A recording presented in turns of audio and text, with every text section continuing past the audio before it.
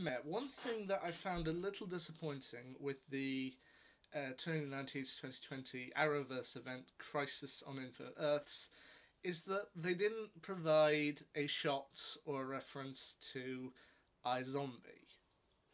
Now, on the face of it, I can see why. I mean, iZombie wasn't exactly a superhero show, but I feel that with it being based on a DC Vertigo comic, they could have slotted a shot in of Rose McIver and Robert Buckley with the red skies, and it still would have worked. But anyway, the next one off my 2021 watch list is the second season of iZombie. Now, iZombie was another show that I did show interest in a couple of years ago. I think for my birthday, 2017, I actually got the first season of it. I had a family member who actually really enjoyed the show and knew it before I did, so it's great to have something to watch with them. But I finished season 1, I was really enjoying the show, but then kind of life got in the way, and I ended up not getting back to it for a long time. But finally got season 2, sat down and watched it, and once again, I really enjoy this show, and I do think it's a good one. So, for those who've somehow never seen the show, didn't see my last review of it, which would have been for a couple of years ago, here's the thing. In this particular world or continuity, there's a new drug that has hit the streets, and it's called Utopium. And while Utopium on its own is very much like other kinds of street drugs, when mixed with a new energy drink that hit the street from Max Rager, it seems to create a zombie outbreak. Now, zombies in this world, if they go without brains for too long, then yeah, they become like every other zombie movie you've ever seen. Night of the Living Dead, 28 Days Later, World War Z, take your pick. However, if zombies can maintain a constant, steady supply of brains, then they can retain relative normality. They can fit in with society. And we focus on a zombie called Olivia Moore, or Liv Moore, which, yeah, of course we get the reference, played by Rose McIver. Now, she was a promising person. She was going into the medical field, she was doing well, and then one night, pushed by her friends, she went to a boat party, where of course she got scratched, and now becomes a zombie. It's of course based on a comic, but in order to give herself a constant supply of brains, she works at the Seattle morgue. And the thing about the brains that she eats is that, aside from helping her to retain normalcy, they also give her flashes of... She assumes the personality of anyone whose brain that she eats, or assumes parts of their personality, and also sees flashes of their memories, which she uses with a detective named Clive Babineau, played by Malcolm Goodwin, in order to help solve homicides. Now, there are a few people in the show who do know her secrets, and in Season 2 they do build up a few more. The one, of course, who was there from the start is her boss, Ravi Chakrabarti, played by Rahul Kohli, who does seem on board with it, and is legitimate fun. That also now her ex-boyfriend, Major Lillywhite, played by Robert Buckley, knows, and you've got a lot more characters in the show that do help flesh things out. I mean, as I said, you've got Liv, you've got Ravi, Clive, Major. You've also got Liv's best friend, Peyton Charles, played by Ali McCulker, who I think is somewhere in the governor's office. I can't exactly tell off the top of my head where she is. And you've also got the zombie who turned her, named Blaine De Beers McDonough, played by David Anders, who is actually the second one of his show I've ended up watching this year, the first being the second season of Once Upon a Time.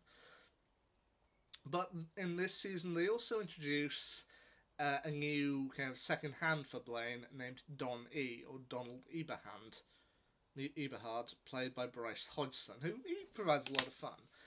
Now, Season 2 does build a lot more on Season 1, and we do get a lot of good stuff out of it. I mean, for example, in order to save his life, Major has to briefly be turned into a zombie by Liv, I believe several times, and before being cured, and Blaine is also briefly turned human, which does allow for a lot of stuff. Now, while watching it with a family member who liked this show, they admitted they didn't entirely see why they kept Blaine around. It's like, except for one villain in Season 4, which I haven't got to yet, they pointed out that almost every single villain in the show is Blaine's fault.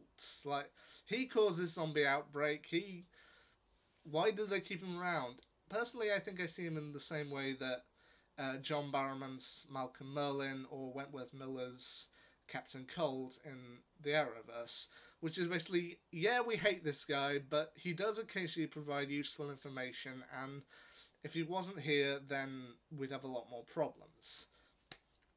But Major briefly becomes a zombie. Blaine, for a large portion of this season, becomes human. There's also Major being recruited by Max Rager themselves and branded as the Chaos Killer. Now, Max Rager constantly wants to avoid responsibility for the zombie outbreak, so their CEO, Vaughn de Clark, played by Steven Weber, and his daughter, Rita, played by Leanne App, hire Major to essentially kill off any suspected zombies in the area, which they do by looking up certain purchases they made, such as fake tan, hot sauce, you get the idea. However, he manages to briefly get away with it by actually essentially kidnapping each of the zombies and putting them in a freezer just so he doesn't have to kill them before staging a fake killing by dumping a body in the lake, dummy in the lake. There's also a new character of Drake Holloway, played by Greg Finley, who I personally thought he was going to last a lot longer, judging by what I saw online, but apparently he starts off as someone who evidently has fingers in multiple pies. Like, he's working with Blaine, but is also seemingly under the control of another big boss in the series, Stacy Boss, played by Eddie Jameson, who's kind of like a big gangster. And he's also working for the police, and he does have a rather sweet relationship with Liv. And once again, there's an FBI agent named Dale Bosio, played by Jessica Harmon, who has a rather sweet relationship with Babino, which is nice. I do think this is a series that I would like to continue with. I do think it's good. The only two things, aside from the lack of a Crisis on Infinite Earths cameo later on, but that's later on, the only two things that I would say were problems for me for this particular season of iZombie were, I think on at least two occasions there were two endings that I felt were a little rushed. One of them was at the end of the Zombie High episode, in that they appear to be searching for who they believe to be the murderer, then we suddenly switch to Blaine's story, and then suddenly they're questioning the ultimate killer. And I'm just thinking, you could have stuck another scene in there and just made it a bit more complete. And the other was with the coffee shop episode, where towards the end they found the person who had loosened the air conditioner, which had killed the person, and then it's revealed her daughter was actually the one who orchestrated everything. So it seems like they're going to go one way, and then the other guy just admits everything.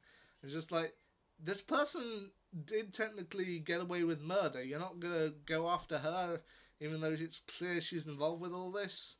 It's just like, the other thing that I admit I do have a little bit of a problem with, not as much, is while there are deleted scenes on this DVD, of course, these deleted scenes from episode 13, I do feel like they could have kept them in, as I do feel they're very sweet.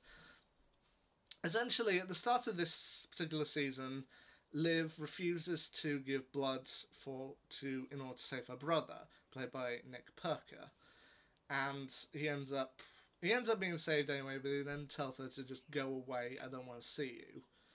And in episode 13, he ends up coming back to her, and they sort of briefly reconcile. And she reveals to him that she's a zombie, and he reveals to her that he's gay. Which watching the scenes through, I do actually think it's very sweet, and I do love the familial connection they have. I feel they could have kept that in. I do see why they cut it. But once again, Season 2 of iZombie, I do feel it's still a very good show, and I do hope to continue to watch it. But, yeah, I admit Season 2 I think is a step up from Season 1, and I'm glad I kept with the show. Anyway, the next set of reviews I'll probably be setting up is another set of Doctor Who storylines from the classic era, starting off with a series of Jon Pertwee episodes. So, when I get there, I'll let you know. Until then, see ya.